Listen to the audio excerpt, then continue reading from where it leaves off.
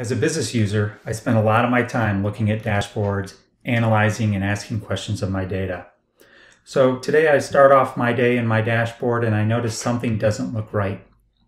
My digital orders percentage is at 3.65%, but my target is 40%, so something has to be off. What would I typically do in this situation? Well, first off, I would try to figure out who the owner is. Then I would probably email them the URL or those screenshots, basically jumping from tool to tool in hopes that something gets done in a timely manner. With Atlan, it's like having a concierge that basically follows you around from your tools that you work with in your day-to-day environment, from a BI tool that we're seeing here today to a cloud data warehouse and much more.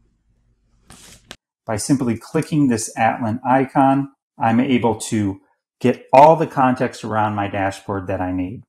And right away, one of the things I see here is that there's an automated issue that was pushed into Atlan, warning that there's a refresh issue and the KPIs might be affected. So that could potentially be the cause for what I'm seeing here. Now, I realize there's more to this dashboard than I'm thinking about. So am I using the right information or looking at the right metrics? Atlan provides business metadata necessary to help me further investigate. So here I see that digital orders is actually the percentage of orders that comes via digital online channels. So yes, this is the right information that I need.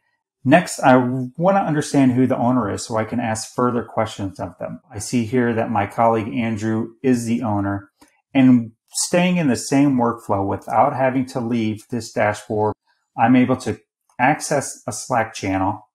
I'm able to reach out to Andrew and ask him the questions that I have around the digital orders metric.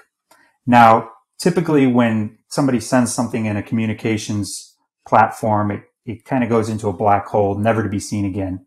Well, Atlan stores these as resources to the asset. So anytime there's other questions in the future, I can go back and look at the conversations and questions that have been asked around this asset in that Slack channel.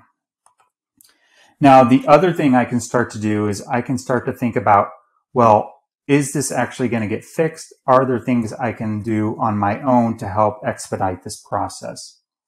Using that same workflow, that same instance, I'm even able to go into Jira and create an issue. I can send a note to my data engineering team. I can let them know that, hey, something doesn't look right in this dashboard. Can you please take a look at the data feed and see if you can fix it? So right there, utilizing Atlan in the same workflow, I'm able to get more context around my dashboard. I'm able to collaborate with my team. I'm able to capture tribal knowledge and even kick off a path to resolving that issue that may arise down the line. All of this in a single environment and in the tools that I spend most of my day in.